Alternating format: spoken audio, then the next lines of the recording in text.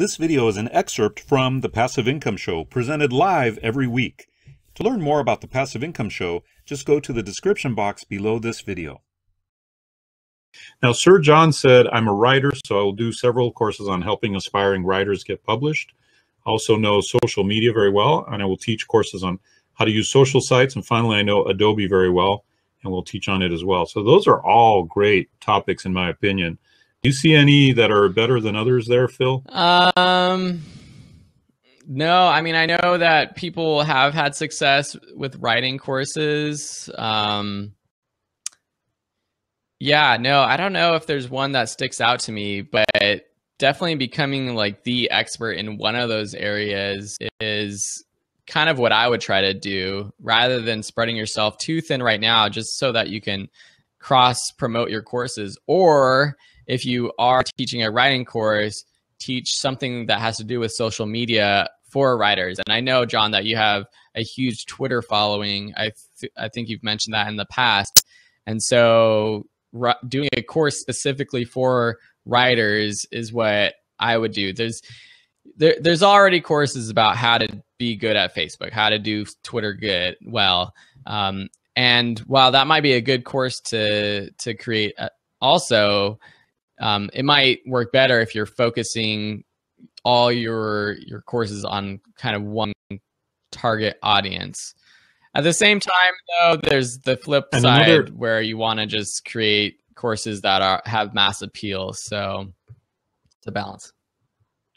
Yeah, another idea I agree with what Phil said, and another way to approach it possibly is take a look at the area where you have the most knowledge or bandwidth, where you can create maybe 2 or 3 or 4 courses on that topic, and then maybe prioritize your courses, your topics. Because I'm looking at your topics, I see writer, social media, Adobe, and helping writers get published.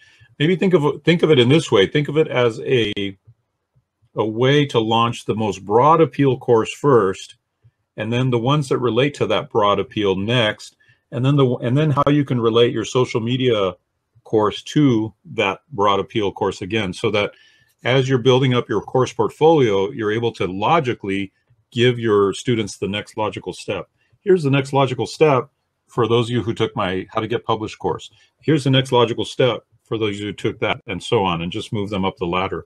That's another way to approach it. Thanks for joining me on this video. This video was actually an excerpt from the Passive Income Show, which is a live show that we do every week. You'll get details about the Passive Income Show down below in the description box.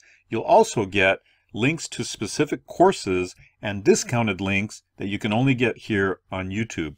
So as always, we would love for you to like, comment, and subscribe to this channel, because we're going to be uploading tons of valuable content, valuable video to help you make a passive income online.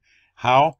By teaching what you know through your skills, your experience, and your expertise, things that you're interested in, like hobbies or interests. We're going to show you how to take that information that you already know and turn it into online courses that will pay you on an ongoing basis, month after month after month, for just teaching what you already know. So I look forward to seeing you on another video, and I look forward especially to seeing you on our live Passive Income Show.